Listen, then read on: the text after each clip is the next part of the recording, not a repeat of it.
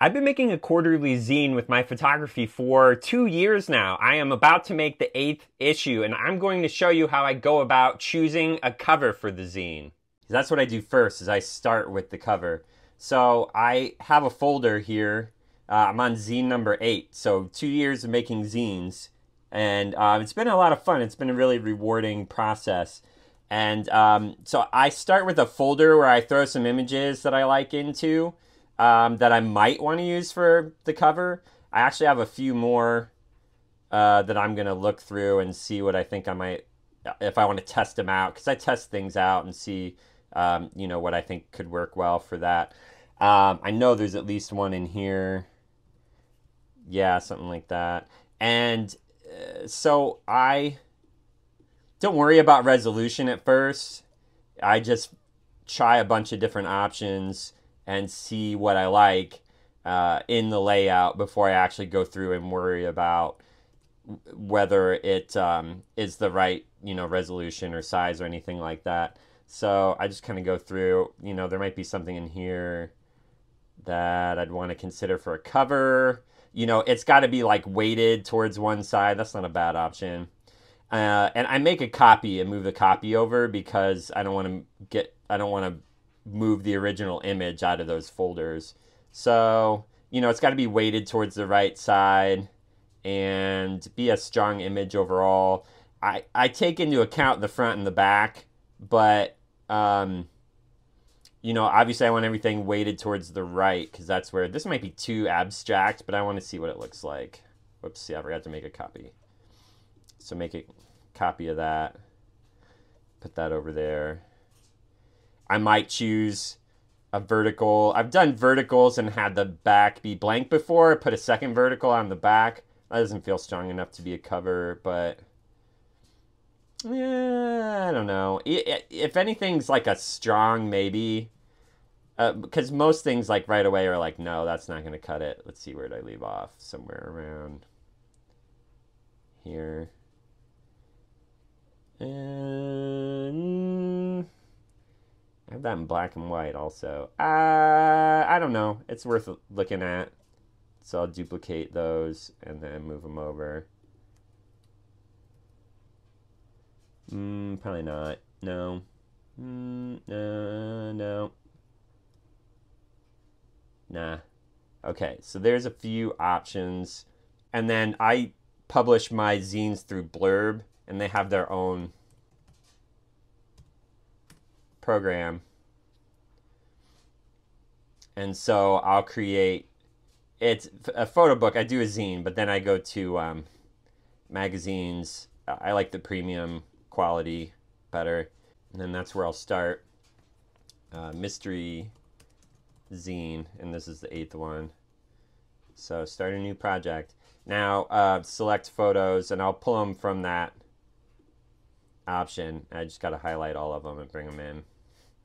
And what that does is, they will do layouts for you, but I don't like that. I place everything myself. So I will design the whole thing here, but first I go up here and do the cover, the front cover. So, if you haven't done this very often, you'll have to keep in mind that this is the front over here. This is the back. It's labeled, if you don't do this regularly, it's easy to forget.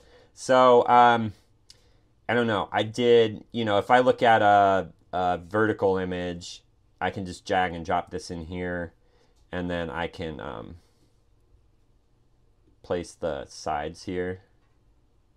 So that would be the cover. And then when you click on it and say fill to frame, that's what it would look like, and you can adjust within there. That's kind of an interesting photo. I can't say that it really feels like strong enough for the cover. This is a horizontal, but I think it's got kind of an interesting feel to it, like that image, or you can, again, click on it and make it a little bit bigger.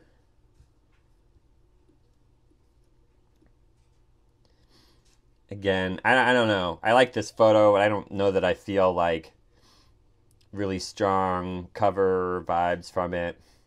This one I thought could be cool, this next one. So I'll make this window the full size of the front and back.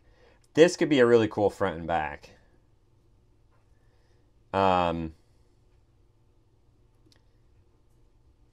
If you look at where yeah, that's got a lot of potential here. I'll also, this has great front and back potential if I want to see what just the front's going to look like. See, this is one where I kind of wish I saw this full, like, dance club on the cover. But then if I pull this over here, I've got, it's, you know, it doesn't, it leaves blank space. On the side, I could fill it in like black or something, but when I do a real front and back like this, I like to have the whole thing all the way to the edges, or full bleed means it prints past the edge. There's no border. But, you know, I can play around with the size a little bit, but I don't think there's enough room for me to get the full where it says Dance Club.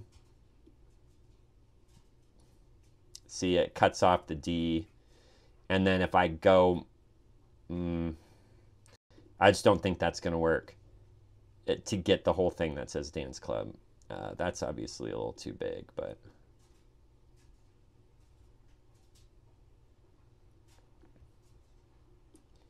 I don't want to cut, you know, I don't think that size is going to work to get that full thing in there. So, you know, I could go like, just do the front.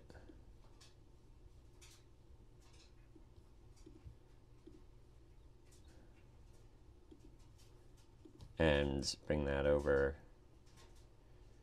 So I could just do that and not have it back. But it's so, I think I'd embrace where it cuts off. It's really probably what I think I would do.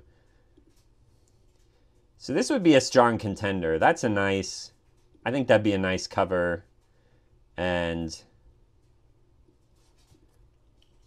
that's strong by itself. I like the color and the shadow. Yeah. I could maybe make it just a little bit bigger to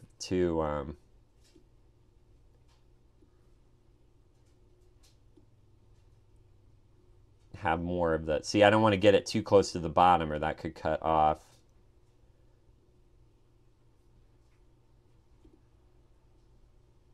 Show trim area, that's important. That should be on. I don't know why that wasn't on already. So you got to take that into account. This dark area could be cut off in the trim process. So, you know,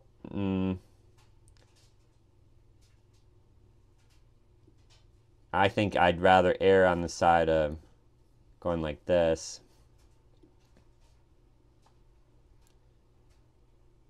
That everything is safely within. Because I wouldn't want something to get cut right, you know, to the very edge. Like if that cut all the way to where his foot was there, I like having a little bit of the gravel between. So I'd, you know, do something like that.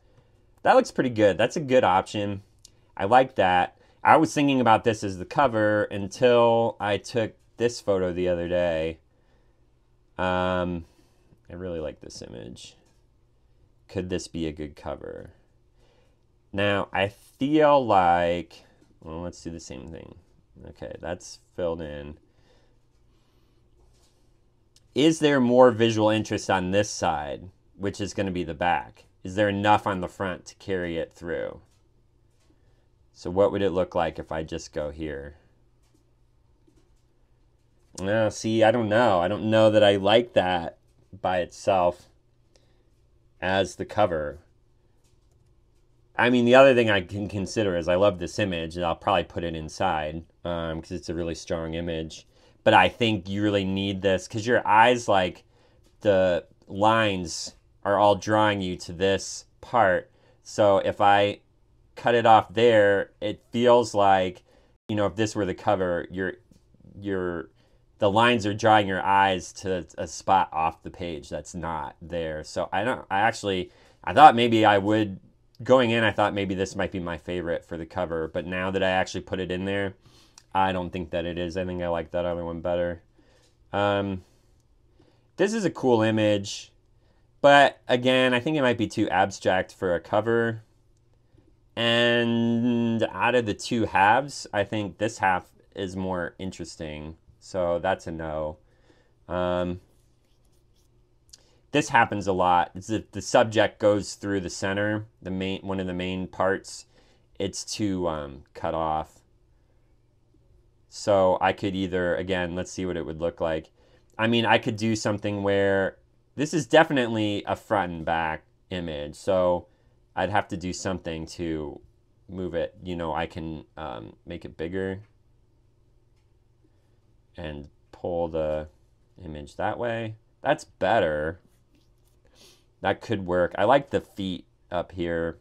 And now that's the other thing. I can see people, you know, standing in through here. These ones will probably get cut off. So I have to keep that in mind. There's a good chance most of this will get cut off. So really you've only got this one and maybe part of this. So,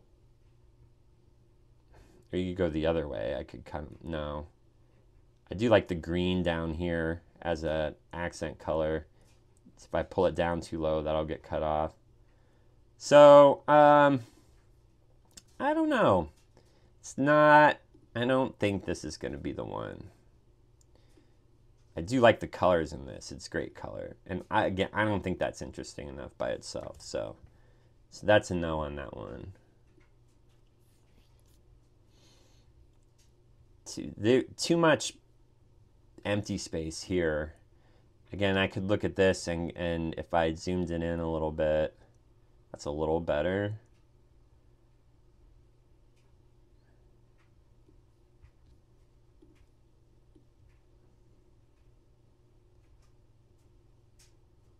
It's not bad. I think this isn't going to cut off in a good spot. I don't like this area up here. So that's going to be a no.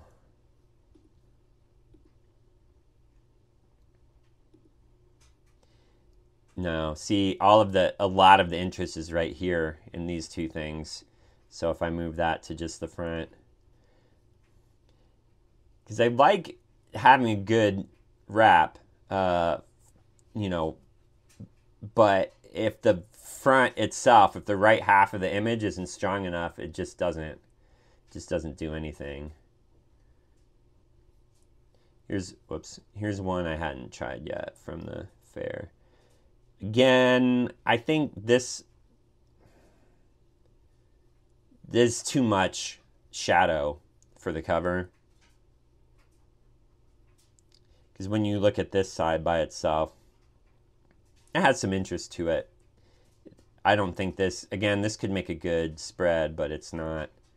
That's a boring cover, so that's not going to work. Any other ones I haven't tried yet? Yeah, this one has too much. It's too center weighted. That by itself, I don't think is enough to make a good cover. So that's all the options I pulled in. I really think this is the one. I really like how this, because the front, if you think of the front and back as their own cover. Where'd it go? All right, come on. I mean, that's a nice back cover. And this is a nice front cover. So I think that's going to be the one. I like this image a lot. You know, you've got some like wind blowing, nice shadow, good patterns, color, interesting, you know, subject. I think this is the one. I'm going to take a quick look to see if I have anything that I've shot recently that I'm not remembering that I might want to use. Okay, so I found 3 more that I'm going to check out. No, I forget which ones they were. Okay. I love this photo. The subject being right in the middle makes me think it's probably not going to work so much for a cover unless I did just like a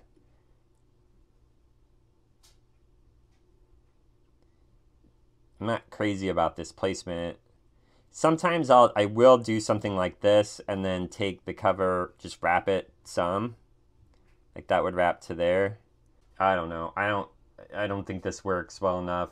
It really needs to be, this photo would need to be more like here, but then you lose that's a good shadow. I don't want to lose it. So that one's not going to work. Oh no, this one was kind of funny. I like this image. This one I like him being in the middle and being cut off. I think it's got kind of an interesting look. But that's not. I just thought it might be kind of interesting and clever. But it's not as interesting and clever as I thought. Oh, I hadn't tried the horizontal version of this photo. I like this image, but I think the more interesting part is the back half. And the front isn't interesting enough by itself. So it's going to be a no on that. I feel like, was there one other one? I was curious to see what this would look like. I don't think that's not strong enough. No. So I'm back to where I thought I would be, which was this one. So a lot of times I do have a pretty good instinct about which one I'm going to choose. And I'm happy with this choice. I think it looks pretty good. Okay, I think it looks really good. I like it a lot. That's an interesting cover, I think. So I like that. I'm going to go with that. So that's what we're looking at for the cover. And then, all right, so that's the cover. And then I'll save this. All right, that's that. Now this goes up in my shop. And then we watch as the orders roll in. All right, if you have any other questions about the process, or there's anything else you'd like to see or hear about with doing a zine, making your own publications, leave a comment and I will either answer in the comments or make another video.